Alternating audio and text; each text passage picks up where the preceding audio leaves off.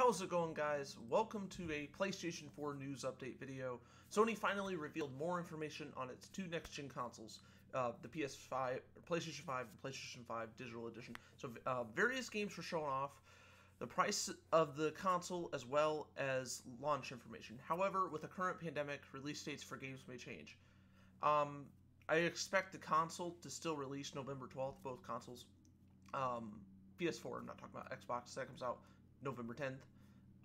But I could maybe see some game releases being delayed, possibly, but who knows, maybe they won't be delayed. Anyway, let's get into it.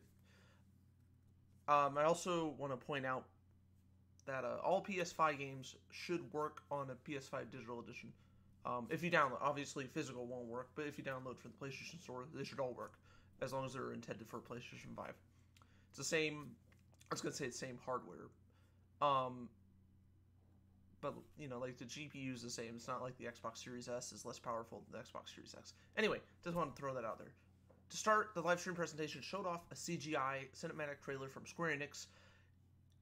And it looked really good. You know, Final Fantasy. I'm a fan of, I'm not like a big Final Fantasy fan, but I still consider myself a Final Fantasy fan. I prefer Final Fantasy over Pokemon. Yeah, so, that's right. This is a Final Fantasy game. Final Fantasy 16 was announced. It will release on PlayStation 5 in 2021 as a current.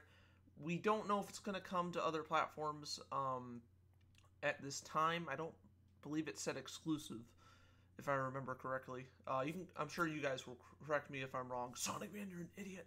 It is PS5 exclusive. Hey, if it is, it is. But I'm thinking it probably will be at least timed exclusive, like Final Fantasy VII Remake. But I think I could see it coming to PC eventually. Possibly Xbox, Nintendo Switch, maybe? I don't know. Google Stadia? I'm just kidding. The next game shown was Spider-Man Miles Morales. It's a sequel to Marvel Spider-Man on PS4. This time it allows the player to play as Miles Morales. And this will launch later this year. I believe that's supposed to launch the same day the PS5 launches, but don't quote me on that. A brand new Harry Potter spin-off game was revealed. It will be called The Legacy of Hogwarts. It currently has a release window for next year on PS5. The game will likely be announced for other platforms like Xbox Series X and Xbox Series S, as well as PC and hopefully Nintendo Switch at a later date. I don't know. Switch would probably be less likely, but not saying it won't come to Switch. But, yeah. Another game was Call of Duty Black Ops Cold War. This game will feature a brand new single-player campaign with the usual combat-style first-person shooter. There is one cool thing in the trailer that I thought was kind of cool, and that was the player could drive a military RC car to help defeat enemies. I thought that was kind of cool. I know in Black Ops 2, I think there was a similar RC car. Yeah. Not a big fan of Black Ops 2. I don't dislike the game. No, it's a fine game. I'm not really a big fan of Call of Duty, of COD in general. But I do like Modern Warfare 1 and 2. First Black Ops was pretty good. And even though Black Ops 2 wasn't great, it was a fine game, though. So yeah, Black Ops Cold War launches later this year for PS5. And then the Xbox Series X and S and PC. Or can I just say Xbox? I think for the rest of the video, I'm just going to say Xbox. Makes it a little easier. But I'll be referring to Series X and S. In addition to a new COD, Capcom showed fans a new trailer for the next Resident Evil title. Resident Evil Village, or Resident Evil 7 Village, with the Roman numeral part of Village. Stylized is the next game of the series. It is a sequel to Resident Evil 7, excuse me, I made a mistake. Resident Evil Village is basically Resident Evil 8. I know Capcom director doesn't, like, it even in the trailer it still had the Roman numerals in Village. Literally, it was in the word Village. So Resident Evil 8, that's what I meant to say. It's the sequel to Resident Evil 7, Biohazard, and features one of the main characters from 7, Ethan, the character you play as. Chris Redfield also makes a return, and this time fans may be expecting him to be a good guy.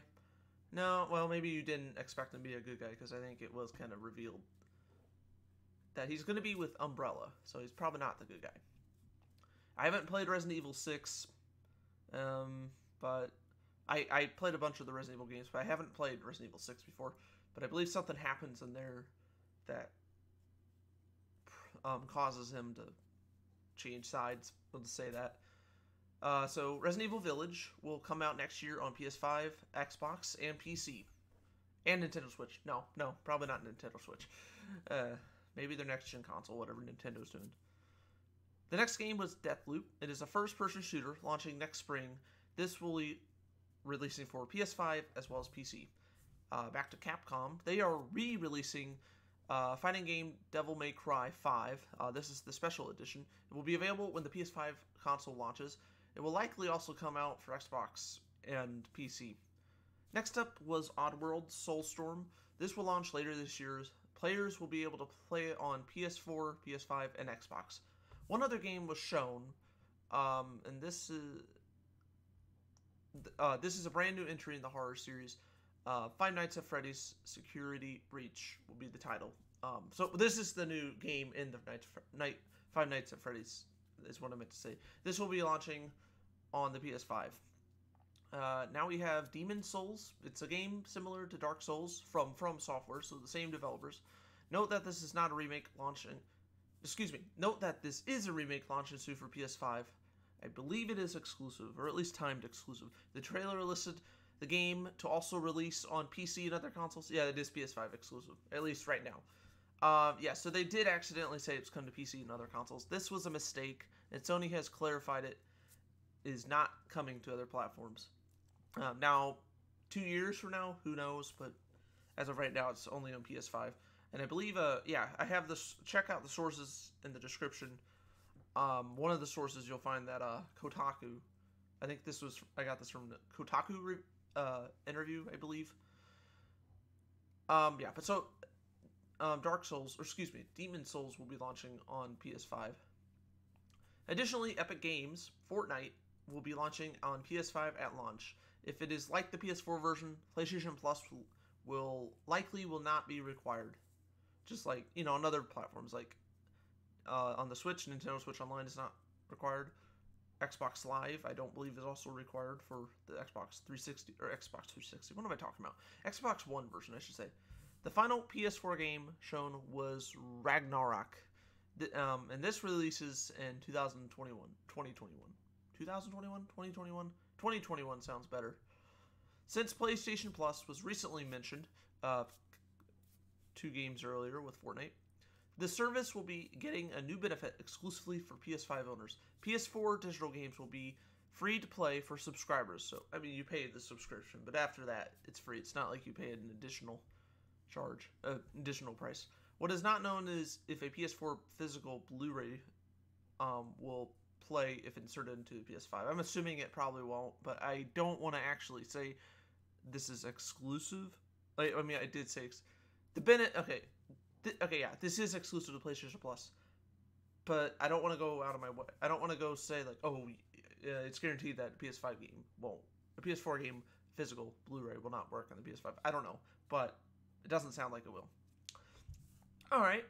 And finally, what everyone has been waiting for, here is the launch and price. Sony finally released the release date and price for both PS5 and PS5 Digital Edition. Now, I'm going to be covering North America and Europe, so US, Canada, and Europe.